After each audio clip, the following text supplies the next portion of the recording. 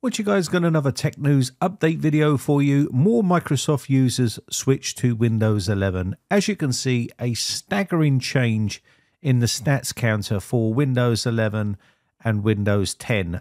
Like I told you in my videos many times, this will happen near the end of life of Windows 10. You will see a major shift in people upgrading to Windows 11 or going out and buying a new computer with Windows 11 on it. You can see the major change right here. And that's a staggering 4% drop on Windows 10 users in a month. After holding out for many years, people are just forced to basically upgrade to Windows 11 if they can. And this is just a normal practice for people. They will hold on for as long as possible. And you can see this trajectory right here. It's starting to climb. And eventually it will surpass Windows 10. Windows 11 will surpass Windows 10. People will not hold on after the end of life like they say they will, and it will just change. And you would see a change in the guard. Windows 11 will then become the most popular, and Windows 10 will fizzle out.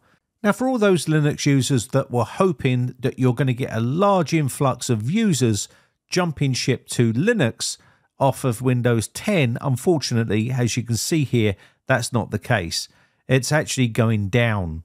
And this is a common thing with Linux. It will go up and down on a regular basis. It was over 4%, and it's actually gone down to 3.99. It actually dropped to 3.8 in some places here, but you can see it was over 4% here, and now it's dropped under 4%. And this is pretty normal because people try Linux all the time and they just don't get on with it, and they end up going back to what they know best, which is Windows. And that's why Windows is so popular, because no matter what you say, Linux users will always have one foot in Windows. A lot of them will even install Windows in a virtual machine inside Linux. And that just tells me that Linux is just not the finished article for them. They just can't do it.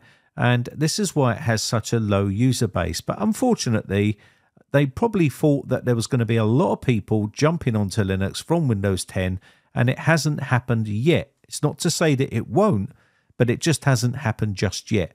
But anyway, let's talk about Windows 10. So what is the real big deal?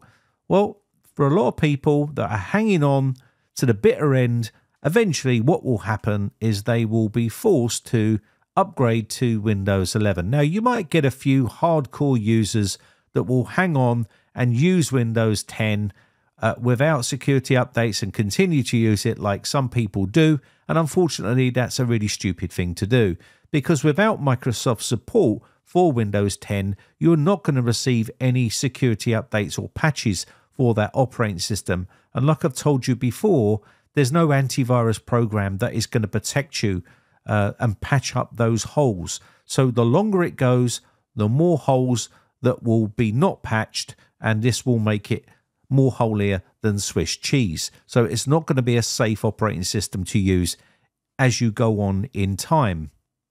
So what will happen on October 14th, 2025? Let's quickly touch on that again, just for the new users that might be new to this channel. Basically, on October 14th, 2025, Microsoft will pull the plug for support on Windows 10. That just means that they are not going to provide any more free updates or any technical support for Windows 10.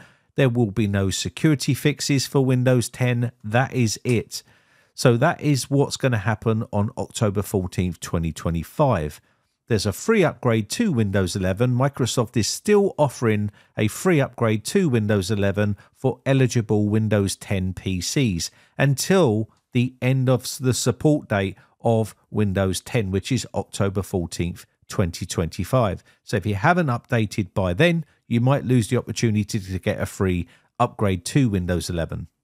There was an extended security updates program which Microsoft are rolling out, which is ESU for short, for those who choose not to upgrade to Windows 11 and they want to stay on Windows 10. They are offering an extended security update, and this will provide security updates for a limited time only, 1 year. No one knows whether they're going to extend it any longer after 1 year, but it will be $30, and you will have to pay for home users will have to pay $30 for an extended 1 year support. I don't believe they are going to extend any longer than that, but knowing Microsoft, they may do if it's lucrative enough, but it won't be $30 for the second year. It will probably double on the next year. So that's what they normally do. But we'll have to wait and see for that, because home users, this is unprecedented. They haven't done this before for home users. It's normally done for business users only. So we'll have to wait and see whether they extend it for more than a year. Who knows what Microsoft are going to do. So what does that mean for people that don't have a supported computer? Well, you can check the stats here on your PC. You can go to the system requirements. If your PC doesn't meet these system requirements, unfortunately, that just means that your computer is not eligible for Windows 11 according to Microsoft. That's just the strict, stringent system requirements that Microsoft have put in place. So for you, it's going to be a case of either paying an extra $30 for extended support for one more year, or you can install another operating system like Linux and use that operating system and try to get used to a different operating system. Now, Linux is good enough for people that are light users that are just going to be browsing the web, watching YouTube, emails, and things like that. If you haven't used Linux before, I'm pretty sure that you'll get used to it. I've made videos on this topic before. Linux Mint, Zorin OS, Pop OS, any of these particular types of operating systems will be perfectly fine for beginners. So what is the reason for upgrading from Windows 10? Well, users will be encouraged to upgrade to Windows 11 to avoid any sort of issues or any security vulnerabilities if they're staying on Windows 10. And of course, you're going to get technical support as well from Microsoft. If there's any issues with product keys or anything like that, you can contact them. If you've got Windows 10 and it's end of support, they are not going to help you at all with an end-of-life operating system. Now, a word of warning to people that do have a Windows 10 computer, which is eligible for a free upgrade to Windows 11. Be careful, because you're going to probably be getting nag boxes popping up to try and force you to upgrade to Windows 11. And there might even be some dirty tactics there from Microsoft, where one day it will just update in the background and you'll be forced to roll out an update to Windows 11 without your consent. And this can probably happen as well. And I've seen it happen before, where updates have happened in the background. They've rebooted their PC, and next thing you know, they're on a different operating system. So be very careful, especially on an end-of-life operating system that is coming to the end. Microsoft will start ramping up the advertisement for Windows 11 and nag boxes popping up on the screen and things like that, and you could click on the wrong thing, and next thing you know, you're going to roll out an upgrade to Windows 11. So be careful. Anyway, that is about it for this video. I just wanted to bring this to your attention that Windows 10 is actually on the slide and Windows 11 is on the climb, which a lot of people didn't see coming. They thought Windows 10 would be there to the bitter end. But like always, people will always upgrade to the next operating system anyway, even if they don't want to.